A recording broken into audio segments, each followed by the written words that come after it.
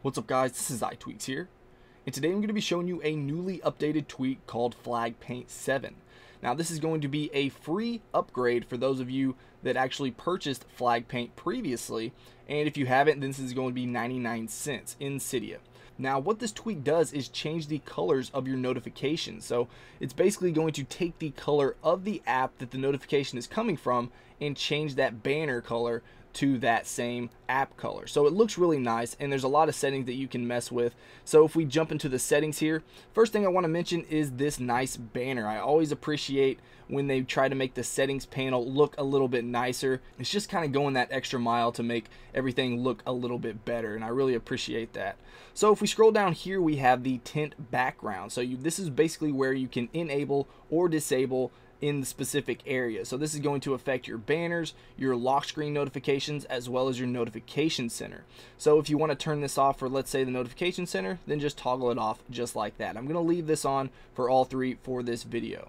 Now right down here we have various settings. So here we have a bigger icon and album art icon. So if we toggle off bigger icon, let's go ahead and tap the test banner. You can see that we have a smaller icon right up there in the top left hand corner. Now if we go up here and we use bigger icon and scroll back down, you can see that the banner has a bigger icon.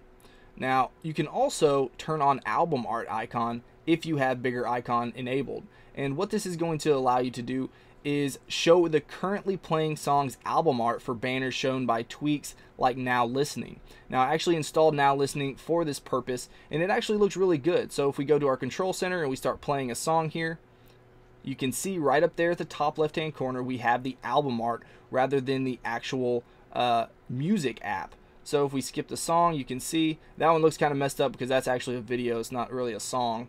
And let's skip again, and you can see right here that we have the actual album art cover. So that looks really good and works really well. Now going down here we have the banners section. So you can use a gradient if you want to, and we have that toggled on right now. Now you're not going to see anything different necessarily on the banner notification right here, but you will on the lock screen. So if we go to the lock screen, you can see that it has that nice gradient, and if we unlock here again, and then if we go down here to semi-transparent, you can see that you can make the banners transparent, so you can see right through them.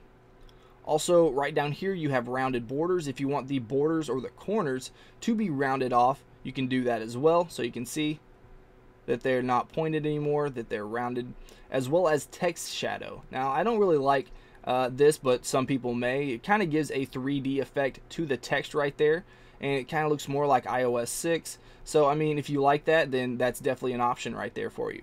You also have hide elements. You can hide the icon if you want to do that. So if we toggle that on and we tap test banner, you can see that we don't have an icon right there. And you can also hide the grabber, which I have enabled right now. And basically what that does is hide the grabber on the banner notification, as well as make your entire banner smaller or thinner. So if we toggle that off, you can see we do a test banner, it's thicker, and it has that grabber right there.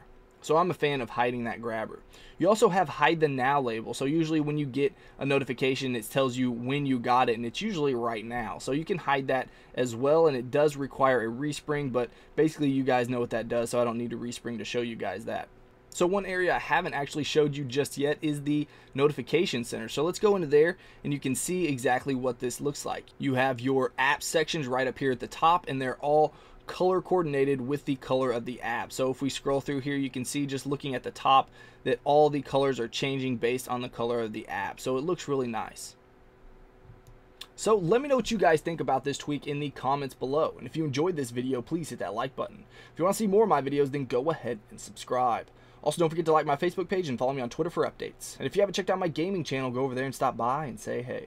Alright guys, until next time, peace.